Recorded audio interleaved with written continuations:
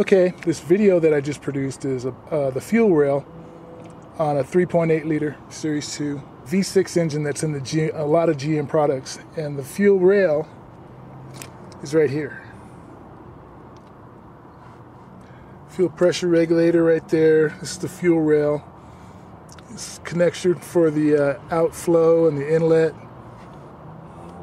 and the injectors are right here. 2, 3.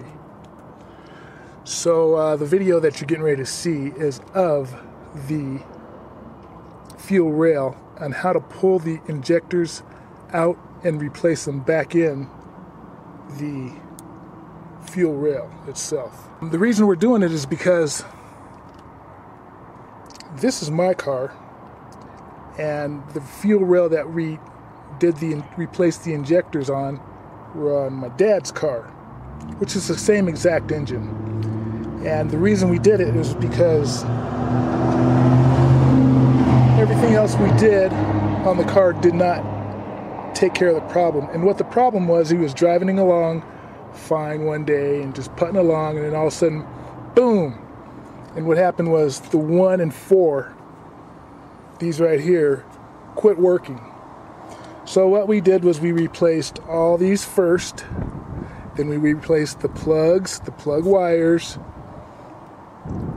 and what else did we do? We replaced the air filter, and then we pulled out all the injectors and went ahead and made sure they were clean and the O-rings were good on those, and they were fine. And then we put it back together and it did the same thing. And we're like, what the heck is going on here? So what we found out was the ignition control module, these 3 packs right here,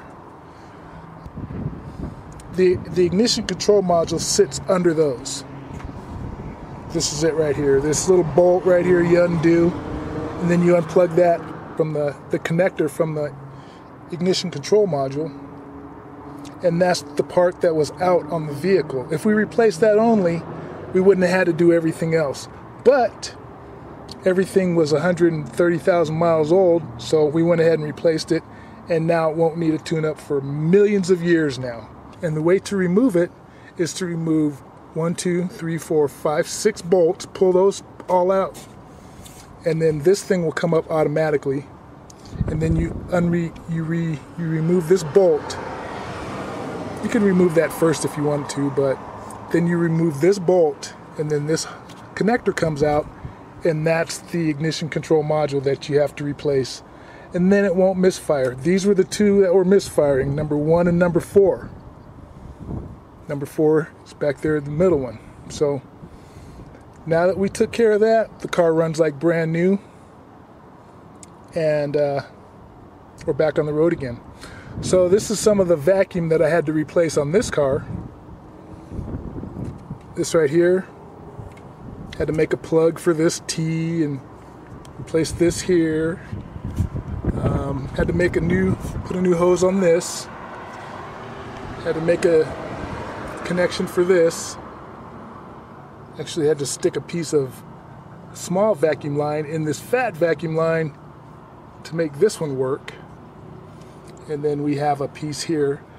It's not kinked. It looks like it could be flowing a little better, but at least it's sucking. And I might put a piece of rubber, another piece of hose on there, because I don't like how it's collapsing.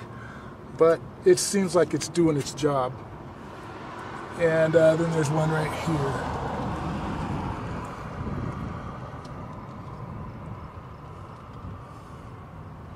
So that's the reason for this video that's going on with the fuel rail injector removal and installation. Where's the fuel rail? It's right here. So here we go with the video.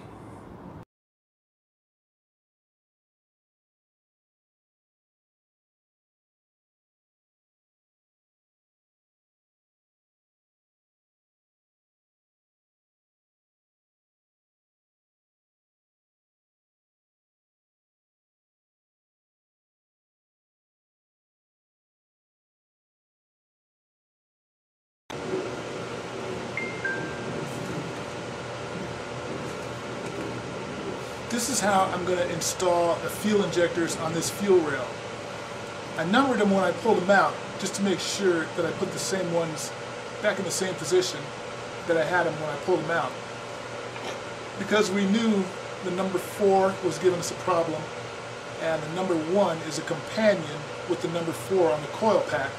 So we're just making sure that they go back the way they came out, so if we're still having an issue, then we know where to go other than the fuel injector itself. So we're going to go ahead and install these injectors back into the fuel rail. I have them marked.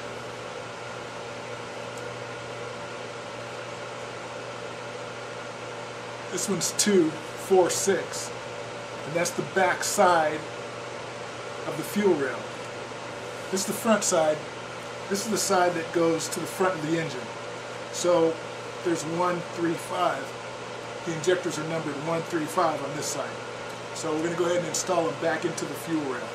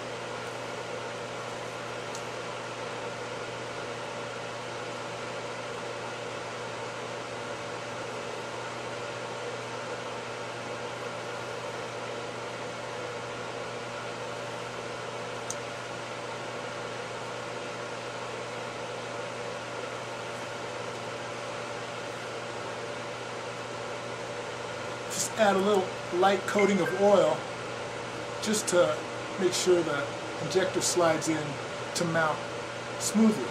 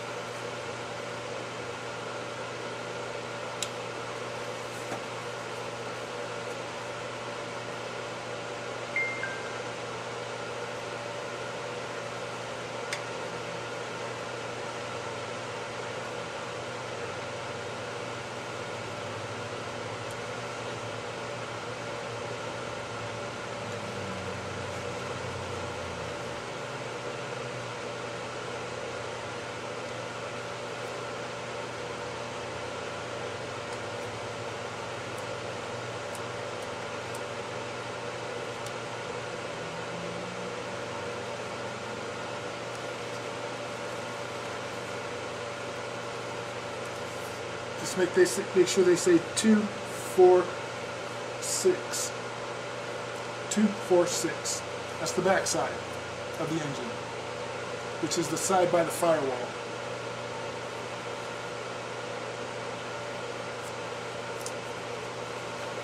Now this will be 1, 3, and 5.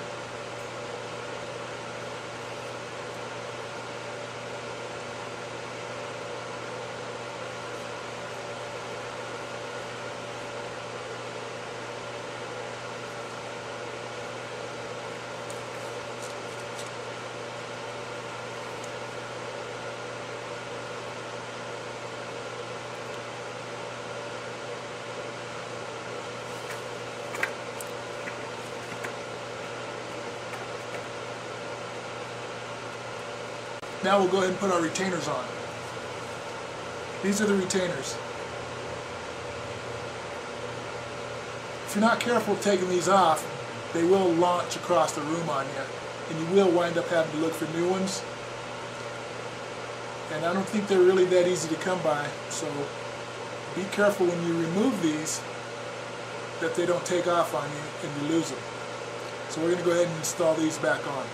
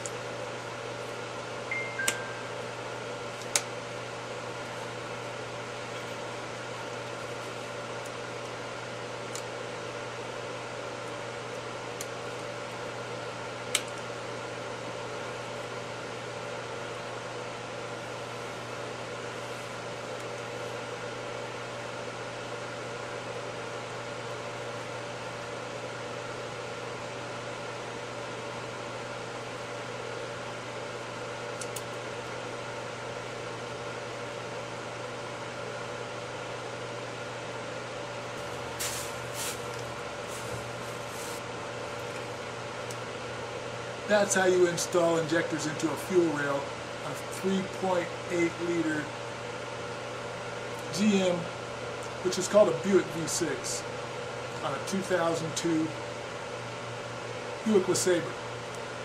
Hope it helped.